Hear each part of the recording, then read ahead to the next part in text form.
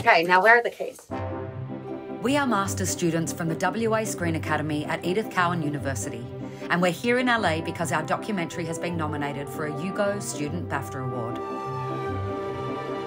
The British Academy of Film and Television Arts is an international organisation, and the student awards are hosted by BAFTA North America, right in the heart of Hollywood.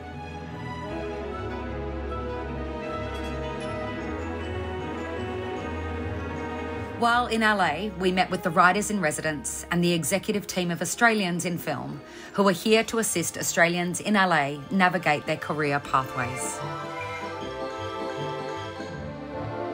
You can't be a filmmaker in Los Angeles and not visit the big studios.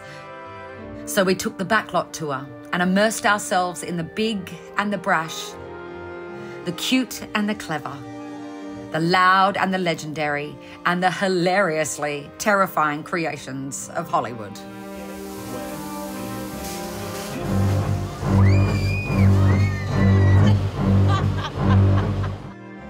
We had the opportunity to meet with Australians who are working and making successful careers here in LA.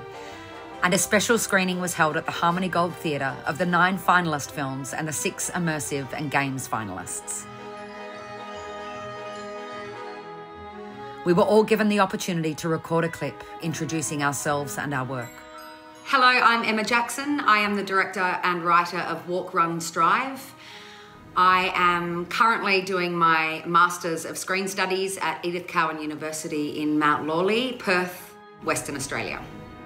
And then it was time for the awards presentation. It is my pleasure to welcome you to this evening as we unveil the winners of this year's ECU Goes BAFTA Student Awards.